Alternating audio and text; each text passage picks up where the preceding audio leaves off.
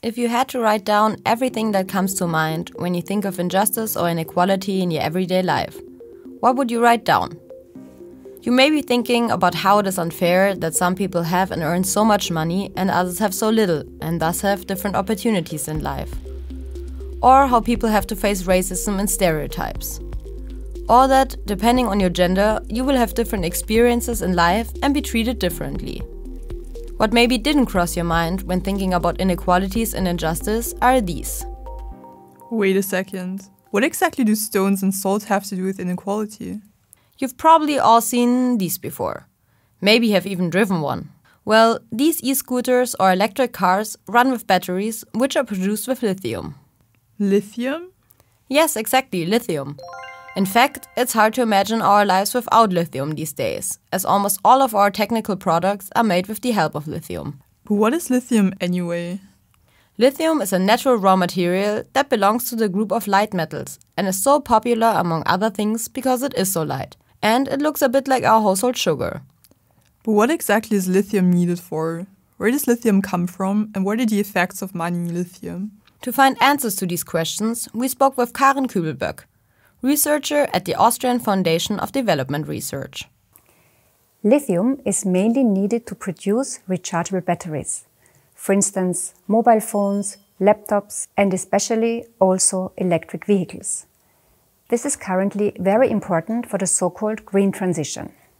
The European Union has adopted the Green Deal, which means that our societies have to become climate neutral by 2050. This implies that we have to stop using fossil fuels to produce energy.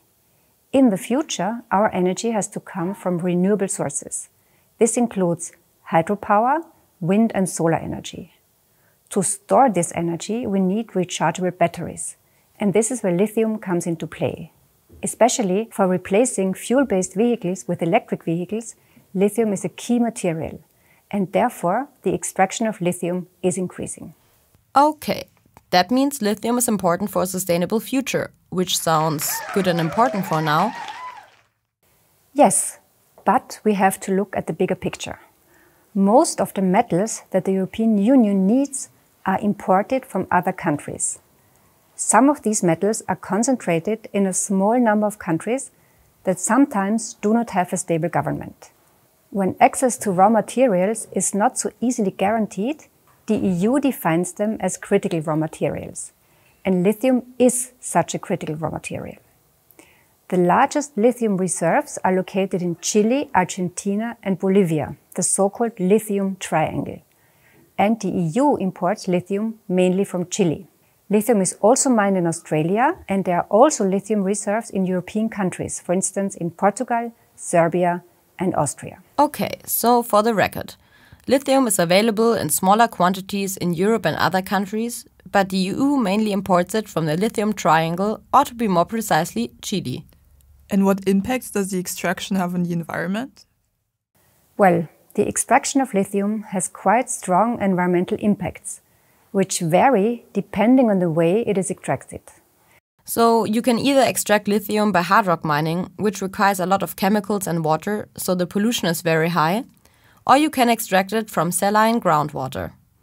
In Chile, for example, lithium is mined from salt lakes, where the water has to evaporate first in order to extract the lithium, which in turn requires a lot of water.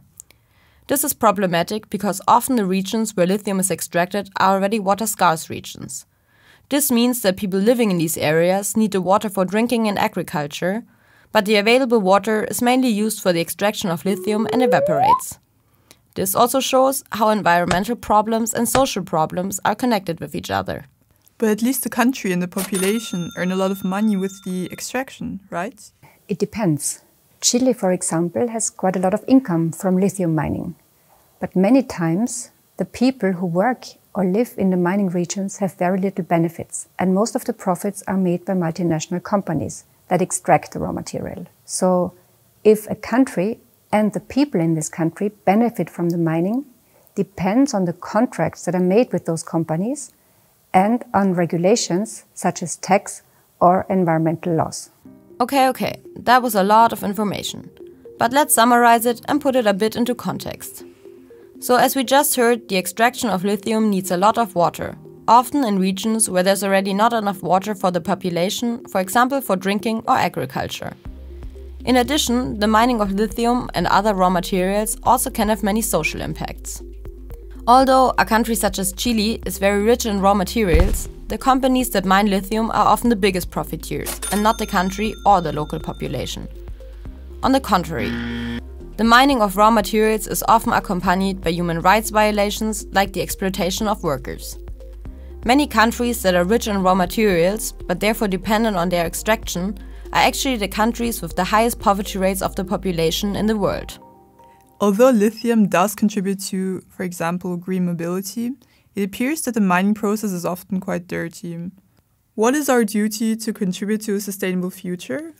There is currently a lot of discussion about the circular economy. Circular economy means that we reuse materials that we have or that we use less materials than we currently do. There are already some regulations that include lithium, for example, the upcoming battery regulation in the European Union, which states that at least part of the lithium in batteries must come from recycled sources. Because at the moment it is still cheaper to extract new lithium than to recycle it. Wait, what exactly is a circular economy? So nowadays the technical production of goods is developing faster and faster and consumes more and more resources, especially in the global north, contributing to a rapidly growing waste production. Products like, for example, your phone are designed to have a short life cycle. After we use a product, we throw it away. We take, we make, we waste. In contrast to this ever-increasing economic growth, a circular economy seeks to extend the life cycle of resources and products that have already been mined or produced, so that we can use them for as long as possible, rather than constantly producing more. This is leading me to what is commonly known as the different R's of circular economy. Have you heard of them? These are, for example, Rethink. Rethinking what products we really need. Reduce. Reducing the consumption of energy and materials by producing and buying products that are made to last. Reuse. Reusing products through selling or sharing them. Repair. Repairing your products is an effective way to keep your products working for longer and contributes to saving resources. And recycle. Ideally into materials that can be used to make the same product. So this would be one strategy, but I think this is not enough. Currently, we have a discourse in the European Union and in the world that says that if we want to transform our economy towards carbon neutrality, we need to extract more raw materials. And I think this cannot be the case. So the solution would be to have a very holistic circular economy strategy that starts with using less materials and not extracting more and more. So the next question is, do we really need so many electric cars? And do we need mobility on an individual level? So we need new concepts of living and consuming in order to live in a truly sustainable way and to save our natural resources. Okay, let's sum it up. What do resources like lithium have to do with inequality? What is important to note is that although technical innovations are helping to find solutions to climate change, they cannot be relied on alone. First, because technical innovations, such as the development of electric cars, require many natural resources that are not infinitely available in the world, and the extraction of these has influence on nature and people. Second, we must also question who in which parts of the world profits from technical innovations and who does not, perhaps even suffers because of them.